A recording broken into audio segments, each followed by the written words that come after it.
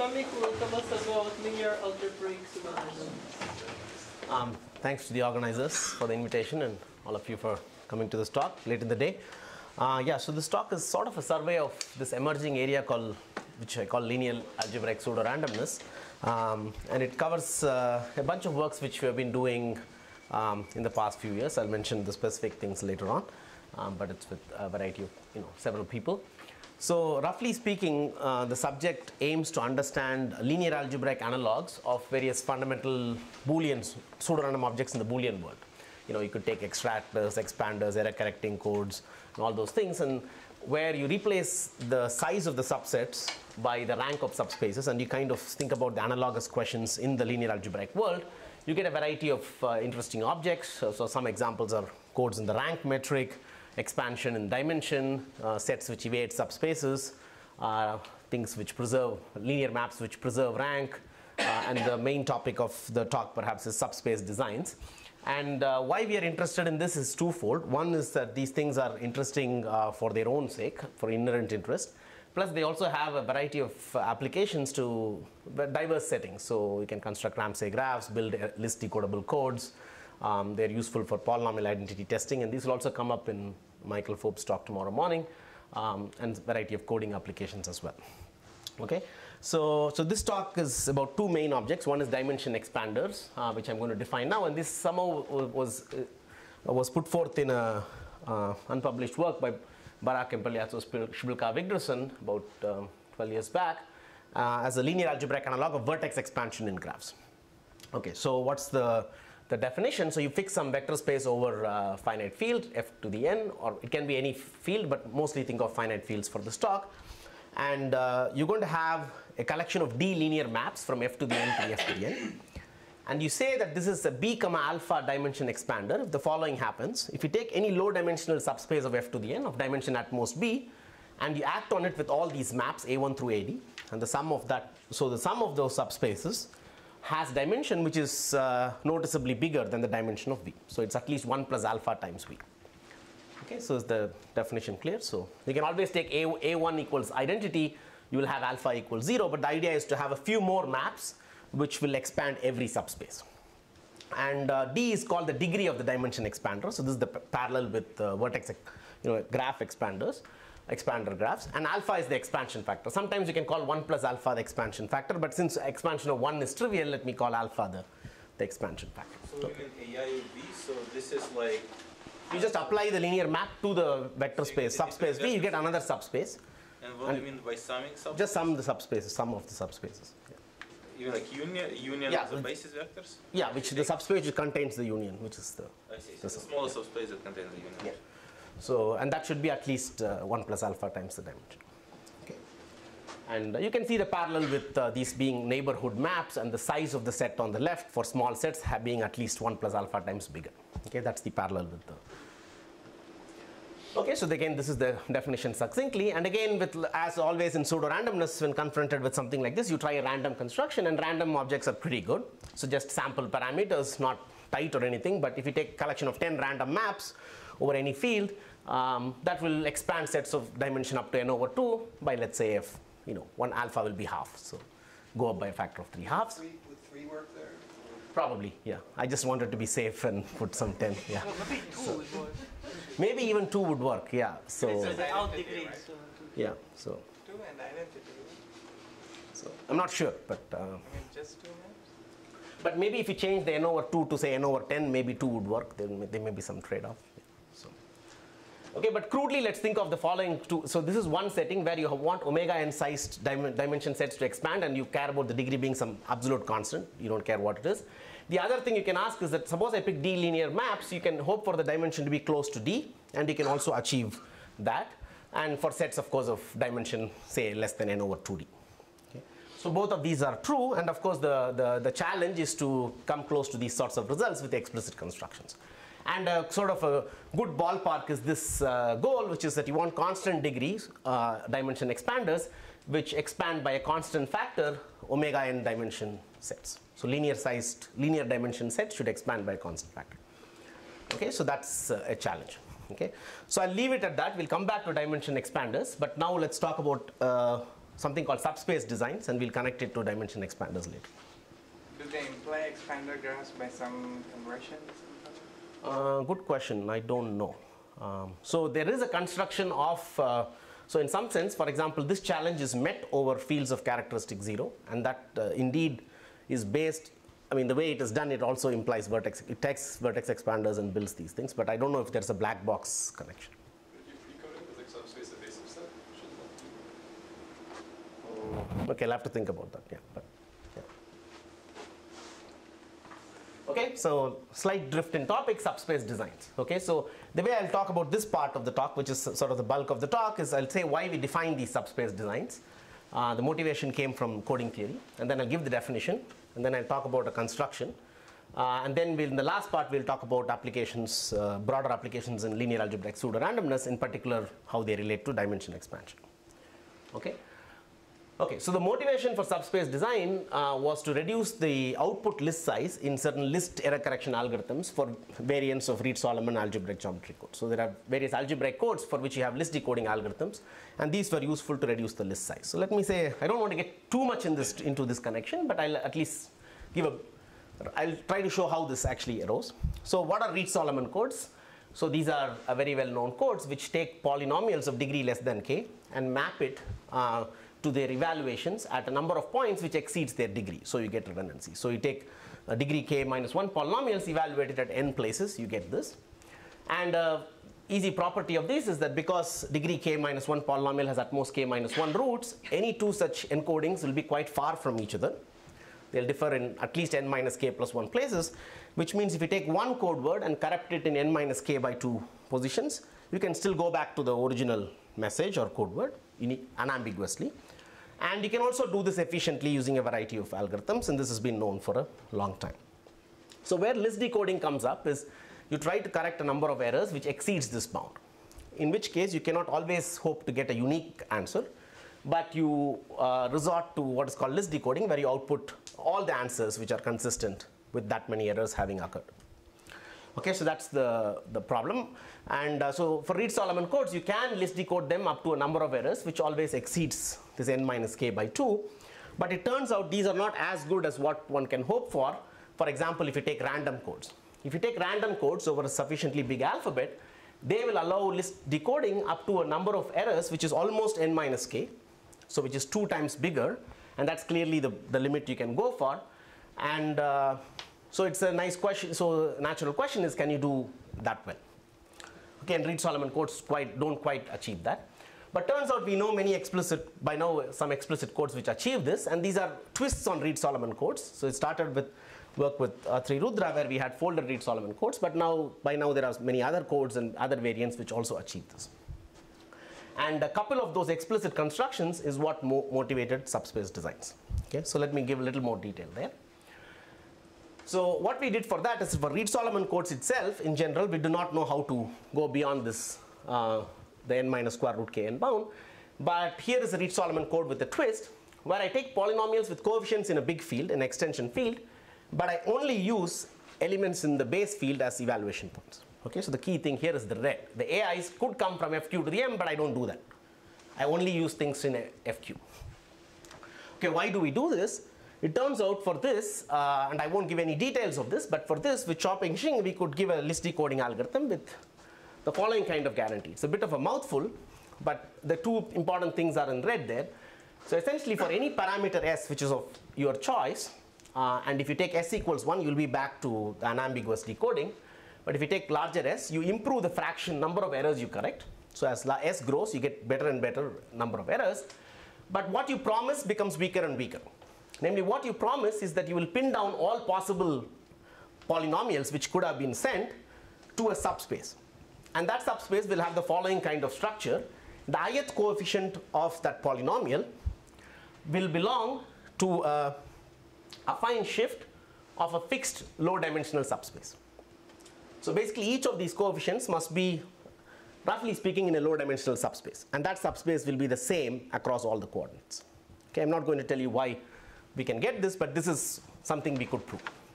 And this, of course, means that the number of, you can compute the dimension of the subspace. For each position, there are s minus 1 dimension. There are k positions, so the number of solutions is something like this. But that's too big. Even if you take s equals 2, this is like q to the k, that's exponentially sizeless. If you take s equals 1, you get back your old algorithms. But for s equals 2 and beyond, you're doing something non-trivial, but it's not, the list size is still very big.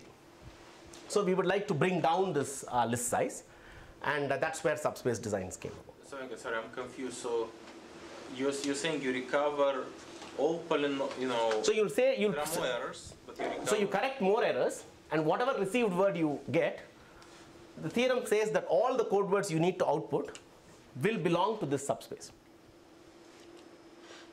I'm not saying all of them will be close by, but everything close by will be in this subspace. Oh, I see. That's the theorem. And then of course you can go ahead and prune that subspace. I see. But the problem is, as such, it's too big, so you can't do that. So you're saying the subspace is too big, I see. Yes.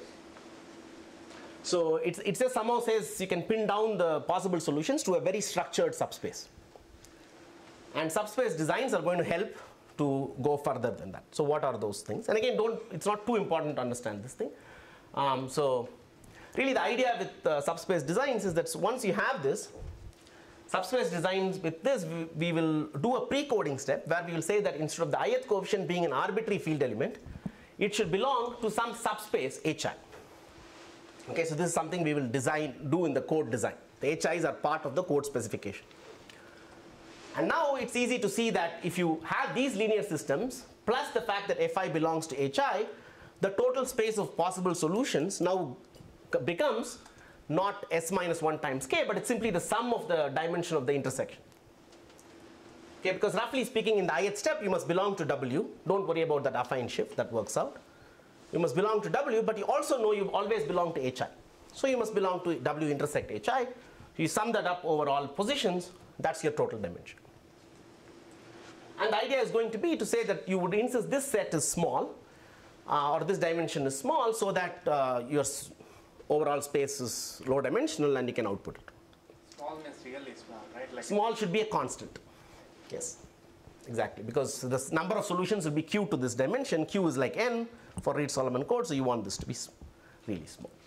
So you want to construct HIs so that this is true for every W? Yes. Or you're given W and No, so it should be, you don't quite control W other than the fact that it's low dimensional. So I'll define subspace designs in the next slide. It will be for all W. So the idea is that you will insist, you will pick an HI, set a collection of HIs, so that this is guaranteed to be small no matter what W is. Of course, you can trivially do that by taking HI to be tiny, but you don't want to do that. You want to keep the rate high. So the HI should be very high dimensional. So they should have dimension almost close to m. So it should be 1 minus epsilon times m, so that the hit you take in the rate is pretty small. So what is the meaning? HI is like the space for each symbol? So Yes, there are different, so the ith coefficient should come from a subspace HI. I see. There is one for each position.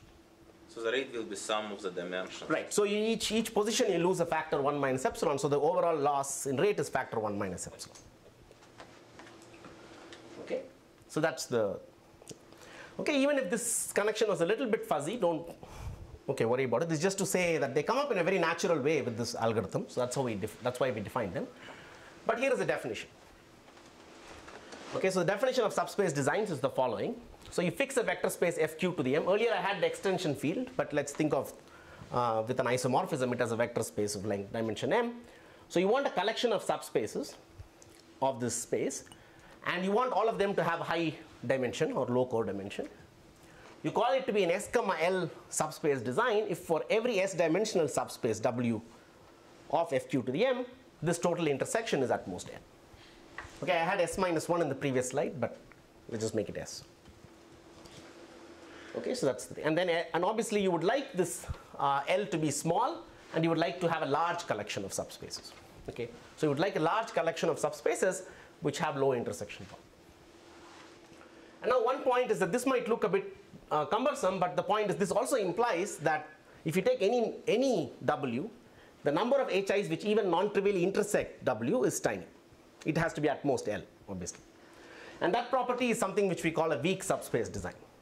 And this is a strong subspace design or just subspace design. Okay, and this distinction is a little bit important. But for intuition, you can just think about this way. You have a collection of subspaces such that any low dimensional subspace will only intersect a very small number of them. Okay. So we agonized quite a bit on what to call this and somehow called it subspace design. It's not exactly a design in any sense. But okay, so is the definition clear?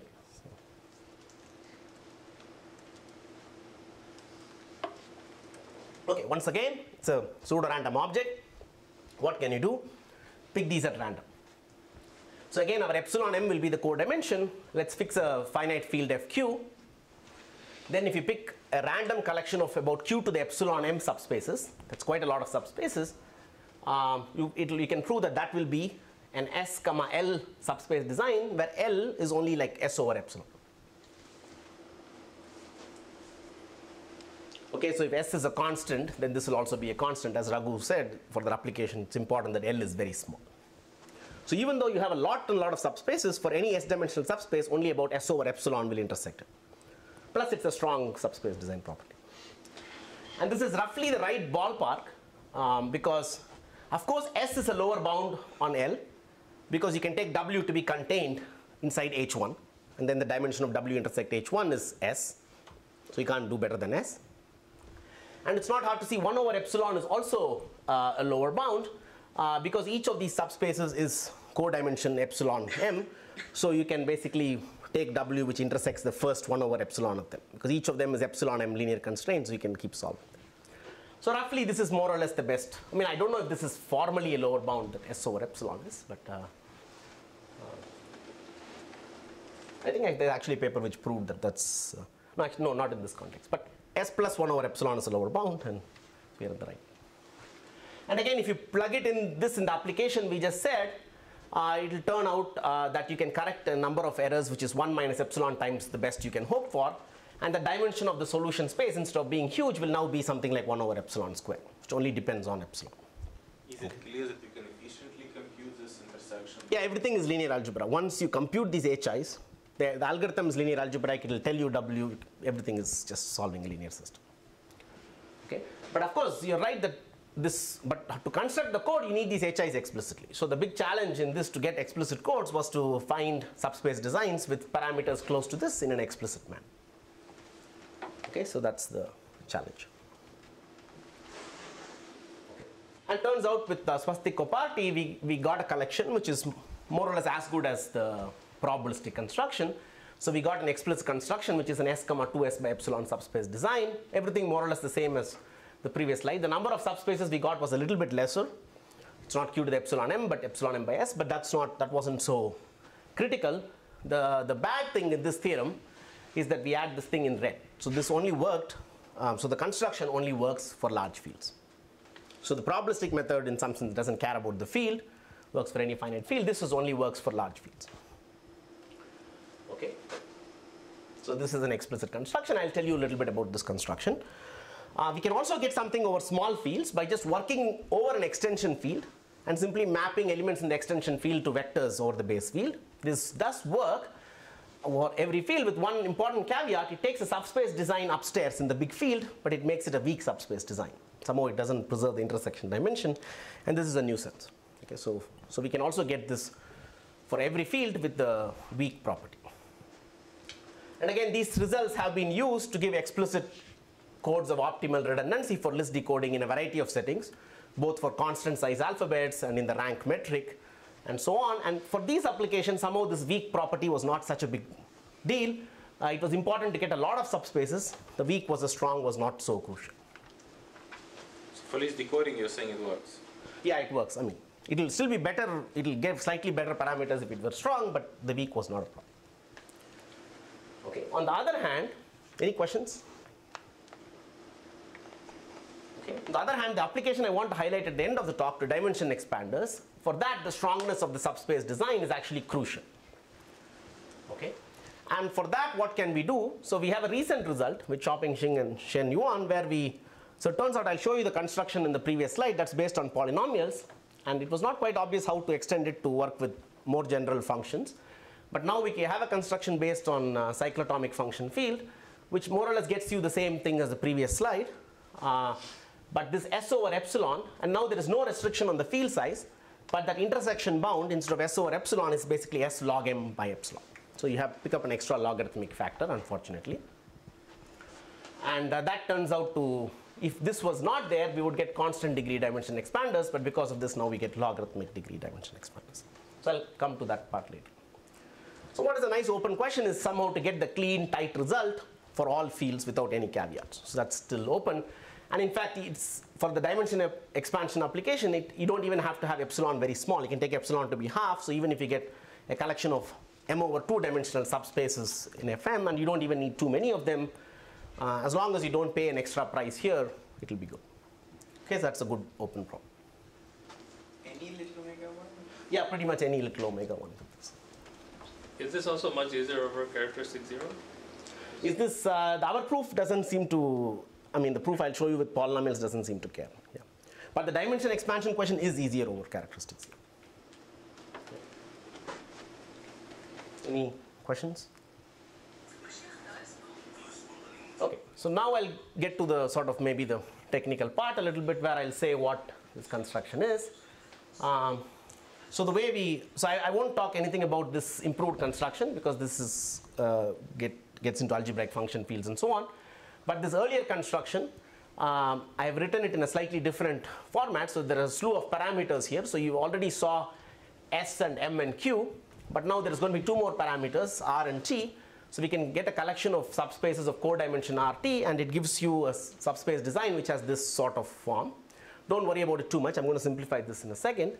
And basically, once you have this, you just pick some parameters. Take T to be 2S and R to be something like this. You get the promised theorem. Okay, so this is just the way the parameters work. And I'll illustrate the above theorem with actually three simplifications. There is a parameter R here which gives you a lot of subspaces. Let me just make that to be 1. So I'll only give you Q subspaces over FQ. And I won't quite show the strong property. I'll only show the weak property. And also, as I said, this construction works only over large fields. But I won't even show you that. I'll only show the case when the characteristic itself is large. Okay, all this. But the idea is this will be enough to illustrate the ideas. Okay.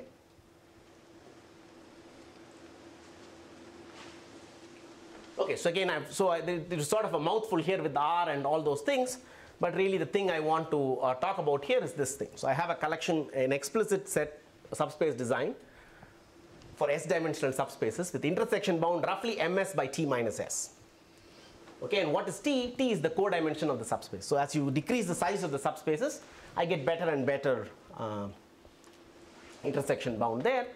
And what else can I say about it? Yeah, and then this works for characteristic more than M. Okay, so this is going to be the idea. Okay, let's see this. And actually, as we stare more at this theorem, the parameters will become a little more natural.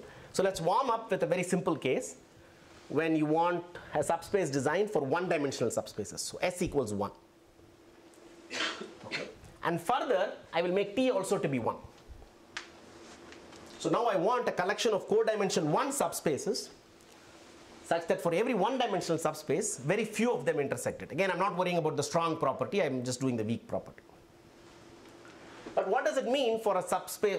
What is a one-dimensional subspace? It is simply the multiples of a non-zero point. So what we now want is we want a collection of subspaces such that for any non-zero point in FQ to the M, and I've suggestively called that point P, right? That point should be in at most M minus 1 of the subspaces you get. And the number of subspaces I should give you is Q. Okay? And this construction is going to be very simple. So this is what we do. And really what we are going to do is I suggestively call this P because I want to think of FQ to the M as a space of polynomials of degree M minus 1. So let's do that. Let's identify this with this. So now you want a collection of subspaces such that every non-zero polynomial belongs to few of them. Now the only thing we know about non-zero polynomials of low degree is that it doesn't have too many roots. So somehow belonging to these different subspaces should have something to do with picking up some roots.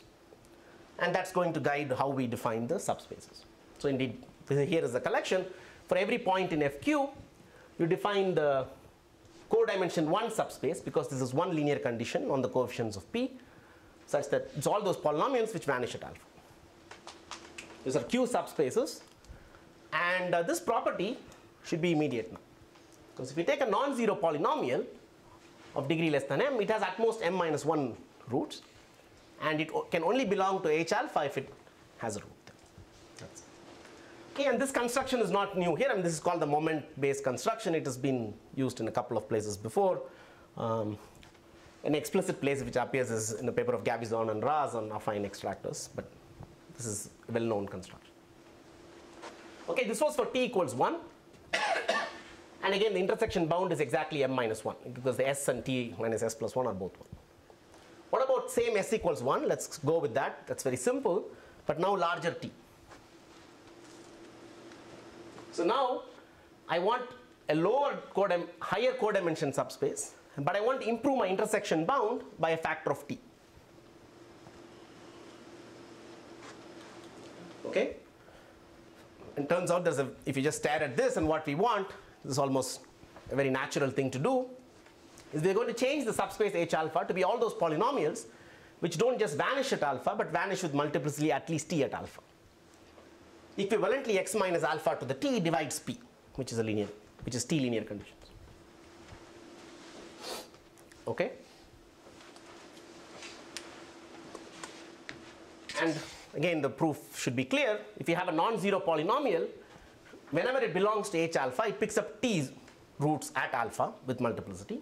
So it can belong to H alpha at most m minus 1 over t times. And that's it.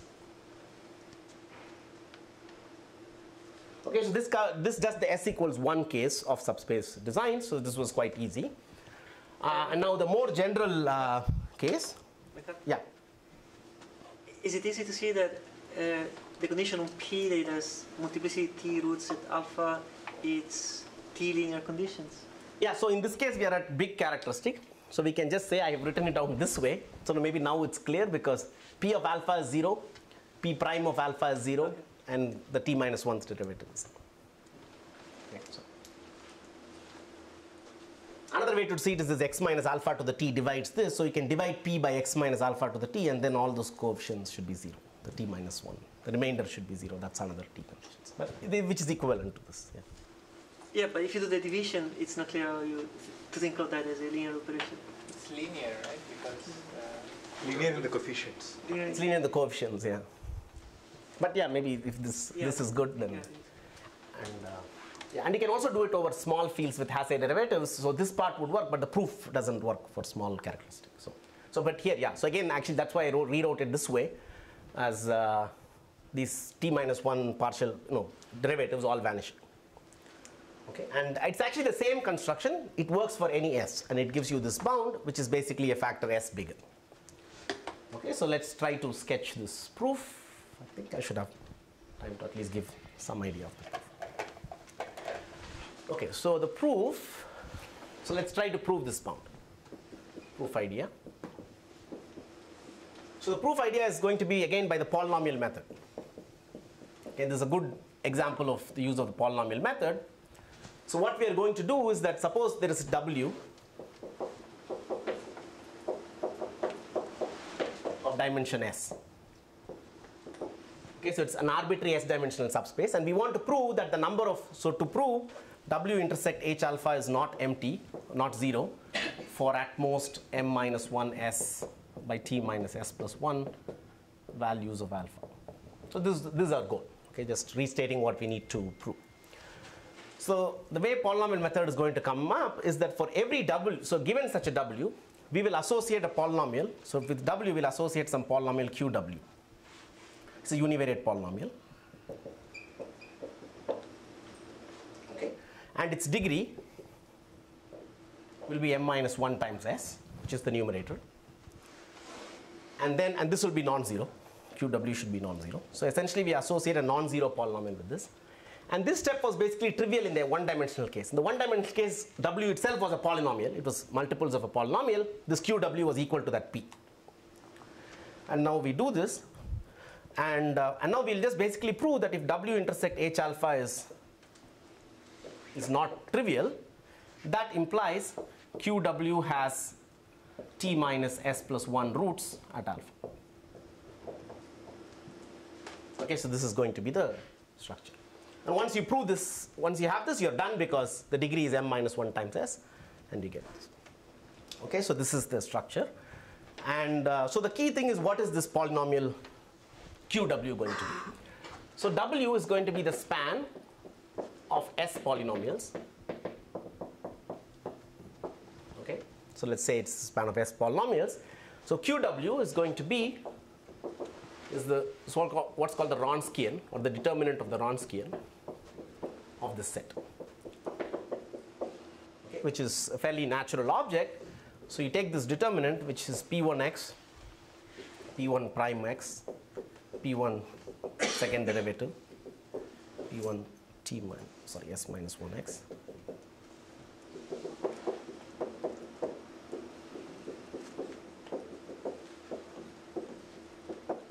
Okay, so it clears the ith column.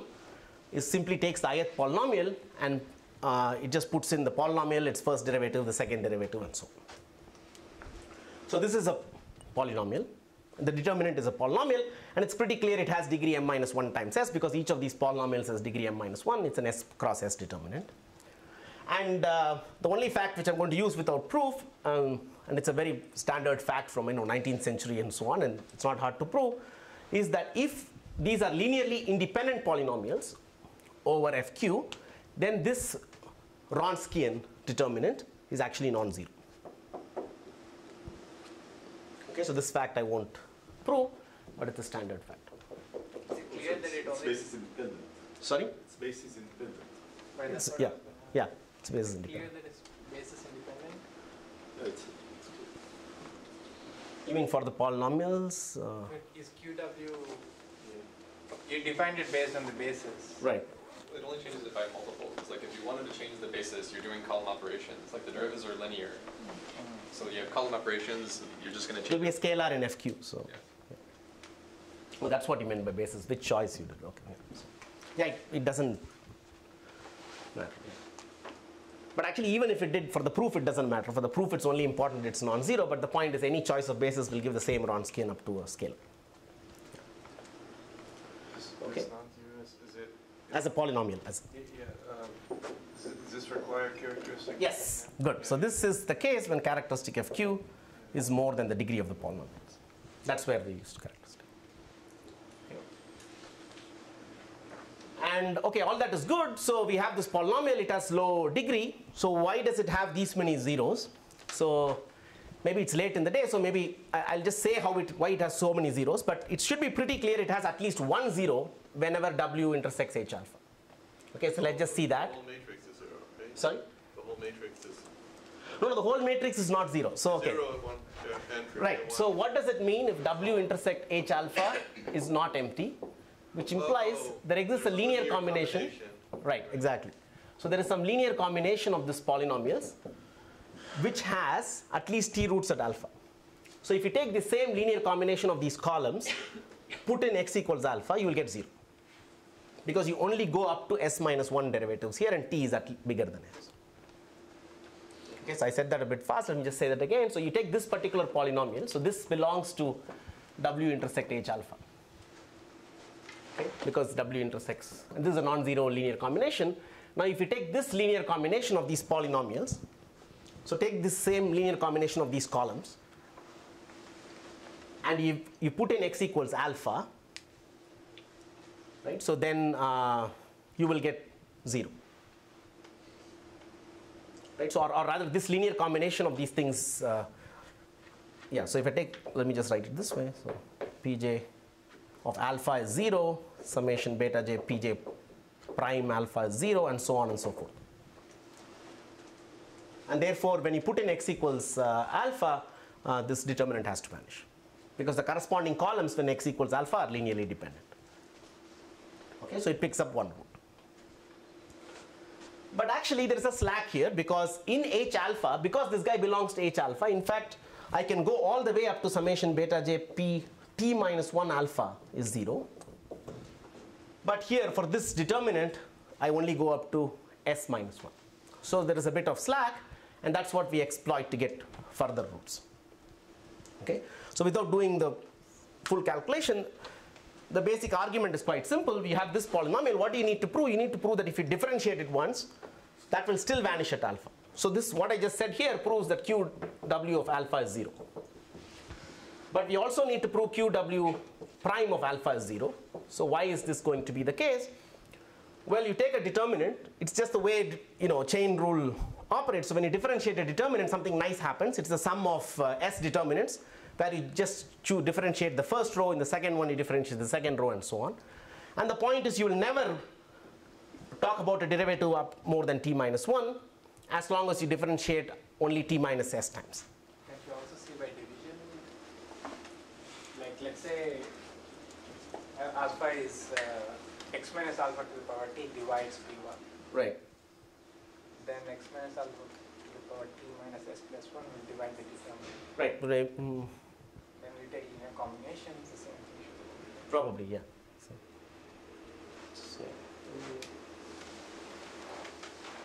X minus alpha to the t divides the linear combination though, so you don't quite know, right? But can you do the determinant after taking the linear combination? I'm not sure. Some reversal line. I don't know, but yeah, this is one proof and it's not hard, so just differentiate the determinant t minus s times. You will never get a row which has more than t minus, which talks about any derivative more than t minus 1, and all those things are linearly dependent. Okay? I'm sorry if it was a bit quick, but as you can see, there's nothing too fancy going on once you have the idea to take this construction and to think about the Wronskian. Yeah? Can you say something what this construction would mean in characteristic 0? So it's they're indexed by points in the field, right? Right, so this construction probably just works over characteristic 0, right? So you can actually have uncountably many subspaces such that, ooh.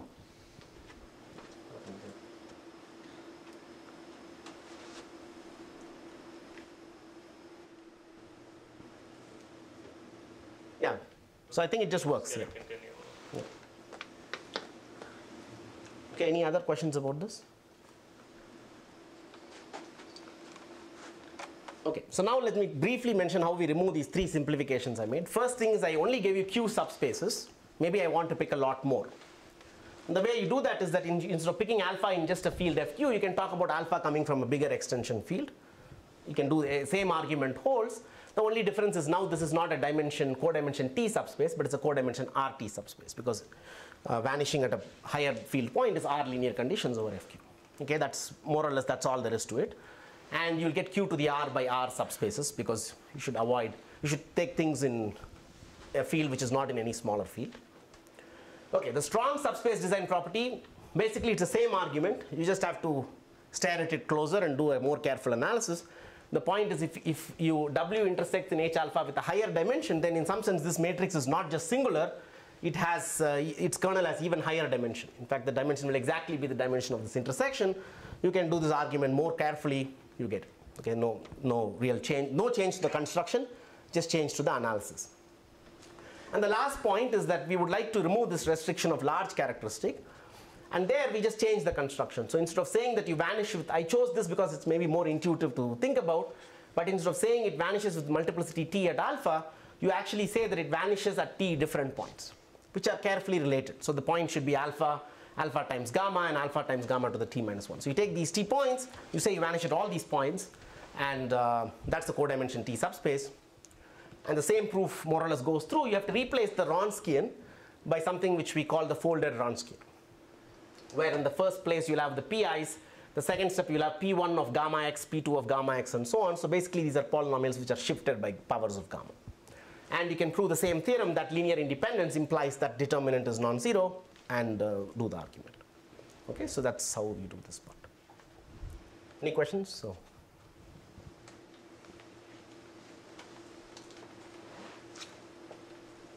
Okay, and these parameters might look strange, but you just pick the correct value of t and r and so on. You get exactly what I said earlier. You can get a collection of codimension epsilon m subspaces where this quantity becomes s over epsilon. And that's the result. Okay? Any questions? Okay, in some sense that's the most, the core part of the talk. We've done with subspace designs. I've told you why we defined them, gave the definition, and I've also told you how to construct them over large fields. I did not say how to construct. Well, you can do one thing for small fields. As I said, you can convert strong to weak by just re-encoding things, but I did not say how to construct it directly over small fields, because that requires not polynomial based construction but function field based construction. Okay, but now perhaps in the spirit of the workshop, let's go back to the broader theme of linear algebraic pseudorandomness. Okay, and so here is an alternate view of subspace designs, which in some sense was the impetus to this part, and arguably actually subspace designs could have been defined from this perspective. It's because it has some nice applications, but here is an alternate view. So we have a collection of subspaces Hi, of codimension epsilon m. So we can think of it as the kernel of a map which maps f to the m to f to the epsilon m. So let's instead think of these linear maps. Okay, somehow this is a view where we change subspaces to linear maps. That's the power here. And actually in our construction, the maps EIs are very, very simple. So they basically took a polynomial and the linear map was simply evaluated it at a bunch of points, or evaluated it or its derivatives at a bunch of points, depending on which construction you used. So that was a very nice map. And now comes here is the key point of the connection, which is simple, just the rank nullity theorem. What is the dimension of W intersect HI? It is simply dimension of the whole space W minus the dimension of the image EIW. Okay? If you take this to the other side, it's more apparent, it's just rank nullity theorem. So dimension of W is the dimension of the intersection with the kernel plus the dimension of the image under map EI. So I just rearrange that. Why do I do this? Well, because of the following thing. So if this dimension is positive, that is equivalent to saying that EIW has lower dimension than W. Okay? So this point is simple, but let's just do it carefully. So if you have the SL weak design property, what does it mean? You have a collection of maps E1 through EM, but for any S-dimensional subspace, all but L of the maps have to preserve the dimension fully. Because whenever they shrink the dimension, you pick up at least one in the intersection, and the sum of the intersections or the number of things which intersect is at most L. So the nice thing there for an alternate view is that as soon as your subspace design has more than L points, so for this part it's not so important how big your collection is. As soon as it exceeds L, you have this property. Once you have more than L of these maps, for any low dimensional subspace, at least one of the maps must preserve the rank. Okay? And this notion has been implicit in many works. I don't know the history very well, but it certainly came up in work of Forbes, Saptarishi, Spilka, and so on, and probably Michael will tell more about the history and its connections to other things like polynomial identity testing. So that's lossless rank contensor. And I call it lossless because the dimension is fully preserved. A thing which is maybe somewhat newer in our work, and this came in work with Michael, the connection to dimension expanders, is the lossy version, which is really where we use the strong property. So now what we say is that let's ask how many maps can shrink the dimension by more than a 1 minus delta factor. Now whenever it shrinks the dimension, this intersection dimension is more than delta times the dimension. And if the sum of those dimensions is at most L, it cannot be more than delta S, whatever the time is, L over delta S. And that's the constraint. I mean, it's a very straightforward reformulation. But you will see the power of this in the next couple of slides. So this is the lossy version. And where now the nice thing is that the size of the subspace design only needs to be more than L over delta S. As soon as it's more than L over delta S, some map must preserve the rank up to factor 1 minus delta. Okay, so this is just a reformulation. Why am I belaboring this point? It's the connection to dimension expanders. Okay, so let's recap what dimension expanders was. This is the first part of the talk. So it's again, you have an f to the n vector space.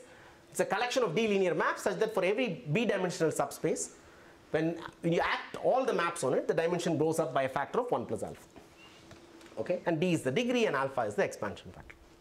So now we would like to construct this. Okay, so let's see what the idea is. So what Michael and I did is that we said using the subspace designs, you can construct these in a sort of a nice black box way. And the idea is basically to tensor and then condense. So the condense as in the previous slide.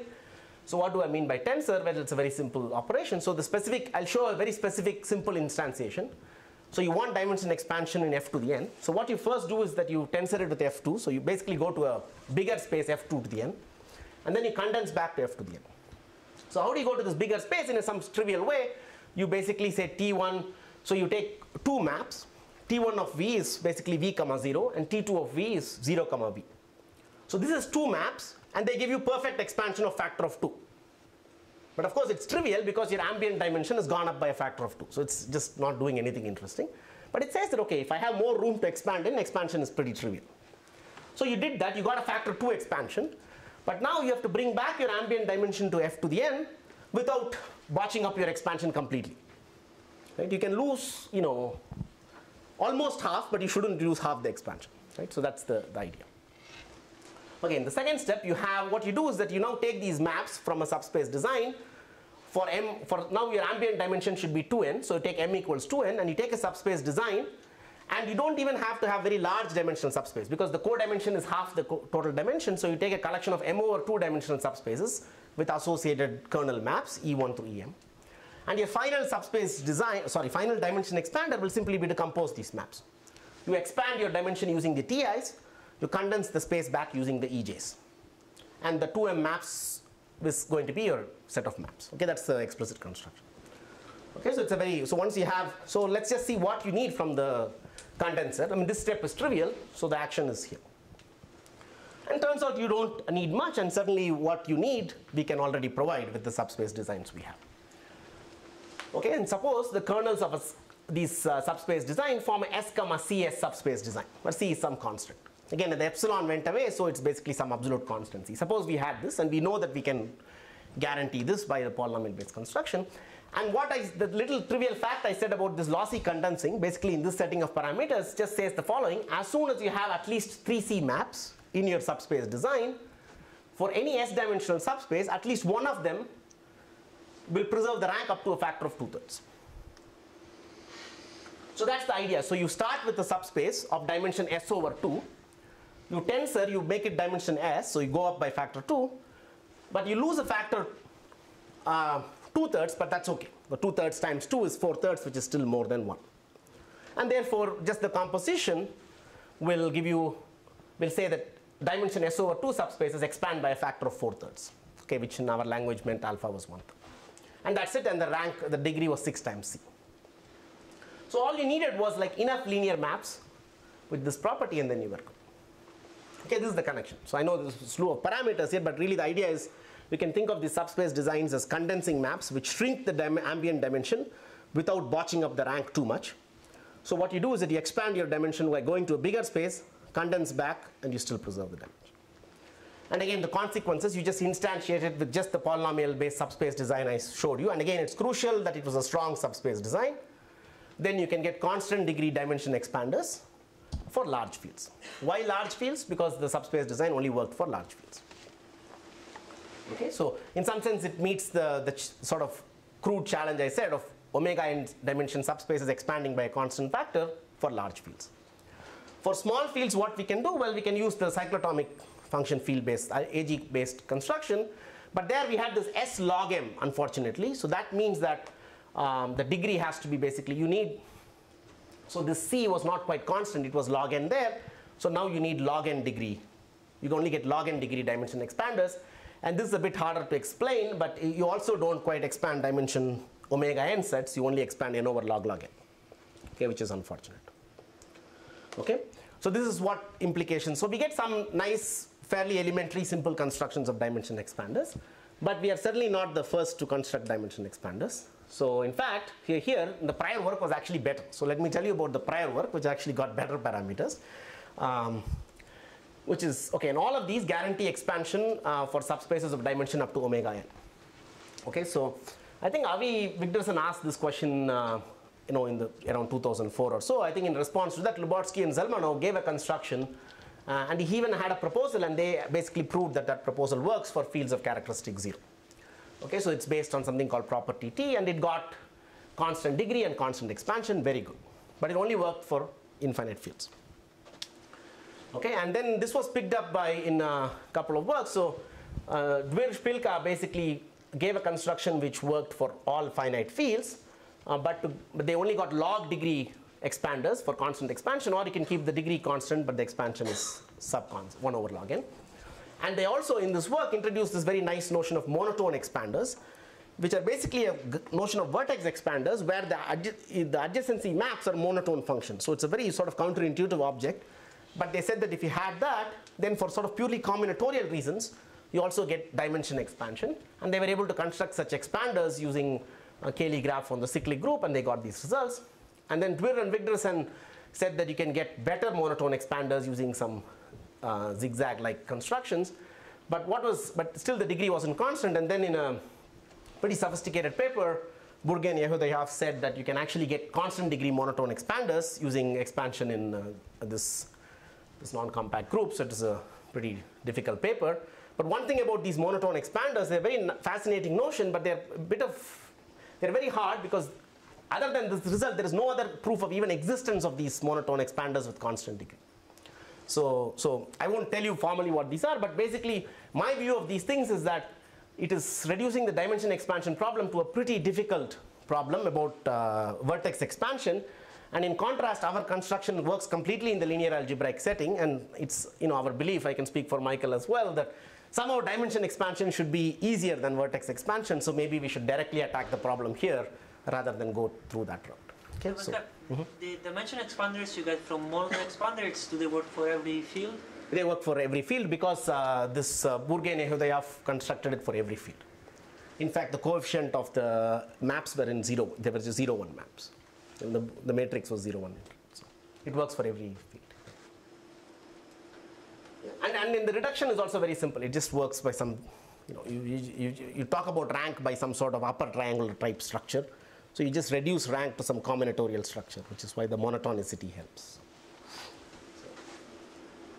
All right, so okay, there's couple of other things. I'm almost at the end. So one thing is, which is I believe not been studied, is the trade-off between expansion and the degree. So as I said earlier, if you have d linear maps, the probabilistic construction will allow you to expand the dimension by almost a factor of d. And this trade-off is probably quite poor in monotone expander based work, just judging by the complexity of the work, though don't quote me on this. Our construction, at least you can quantify what we do. We can expand by a factor of about square root d when our degree is d. And that square root comes because the tensoring step gains an expansion alpha with alpha maps. And in the second step, you have to shrink by a factor of alpha, and that also takes about alpha maps. So since you compose these things, you get about alpha square maps for expansion of alpha. So that's the trade-off, okay?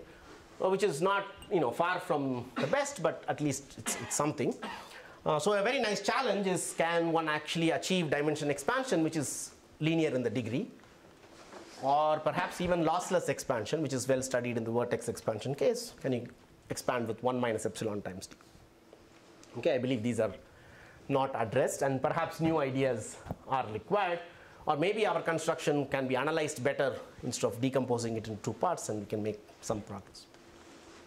Okay, so just last couple of slides. So that's all I will say about dimension expanders, but it turns out there are some other pseudo-random objects you can define, and these are also worth studying and connected to subspace design, so probably it's interesting to this crowd. So let me mention this notion of a 2-source rank condenser, which we again defined, and it's, I found, I think it's a natural object.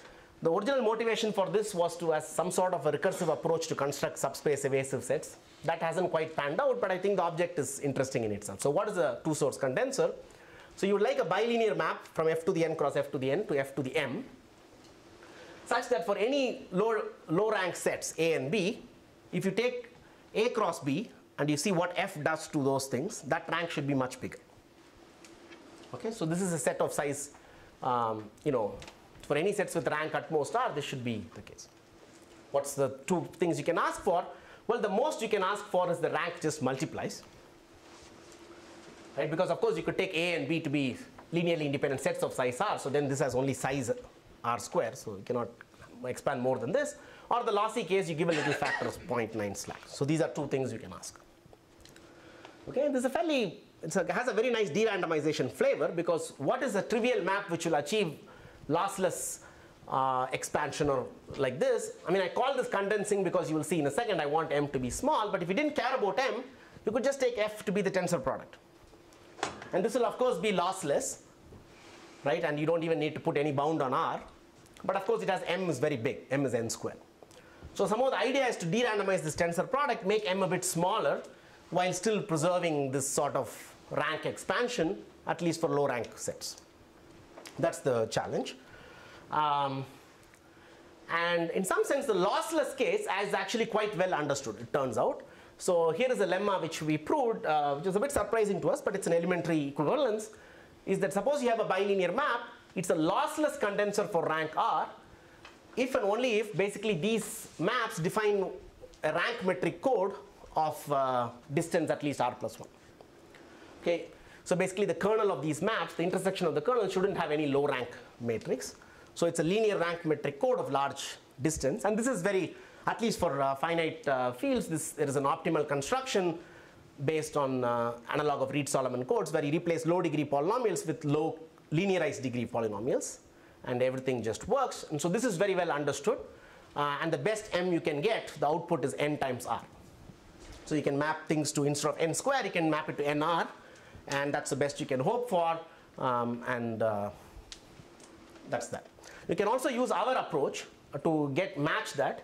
And here, instead of tensor then condense, it's the opposite thing. So you want to, the problem with the tensor product, it's very expensive. It squares things.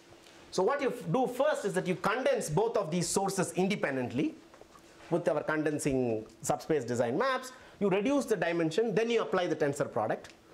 I won't get into parameters, but if you do that and all that, you get something a little bit bigger, but then you can stare at it and say there are some linear dependencies. You can prune that set. You can also get this NR. So for lossless, things are well understood.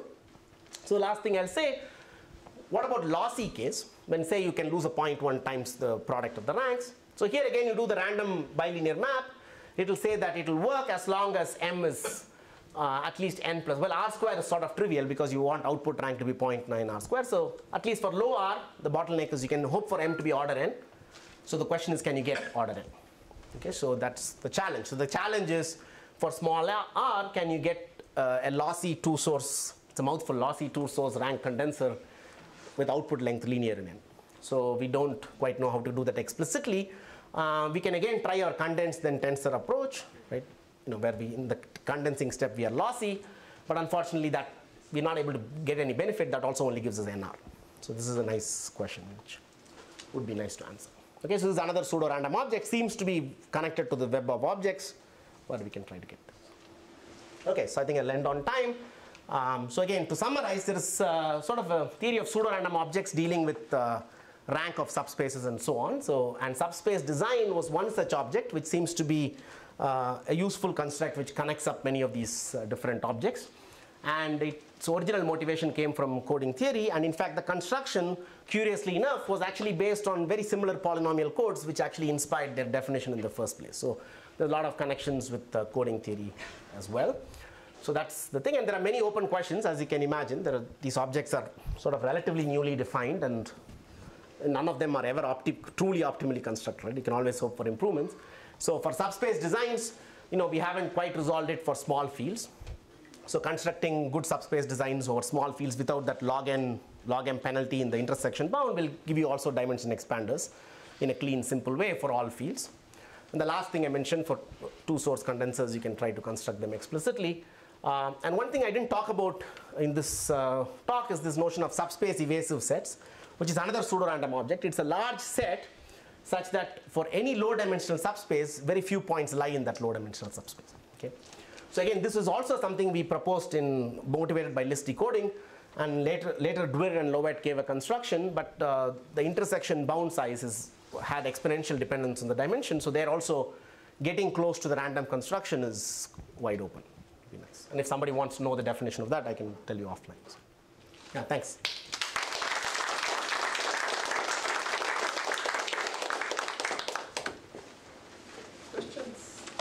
So the construction you described here uses single variate polynomials. Yes. Do multivariate polynomials come up? Well, yes and no. I mean, the function field based things is multivariate polynomials, but you don't evaluate. I mean, it's not, the dimension is still 1 because it's on a curve. So I'm wondering whether Bezout's theorem or some theorems along those lines come up. Yeah, I don't know. It seems pretty, somehow it seems like a one-dimensional object. So we have these function field-based constructions. So as polynomials, they are multivariate, but yeah, but it's still some sort of one-dimensional object. That'll be, I don't know. So. I mean, there are like multivariate Wronskians, and you can do these sorts of things. But part of the problem is, you get better parameters when you do one-dimensional stuff. Because if you have a univariate polynomial, you can say there's a finite number of roots. But once you start talking about the multivariate polynomial, it's hard to say that there's a small number of roots. The roots grows a lot. If you have two polynomials, Bezout's theorem gives you a bound number of zeros, provided they have no common factors. No, I know that, but so you could only have one Wronskian. That's right. So I was going to say you can imagine defining two Wronskians and the intersection meaning that both of them vanish or something. Sure, I mean, but we don't know. But that'll be interesting.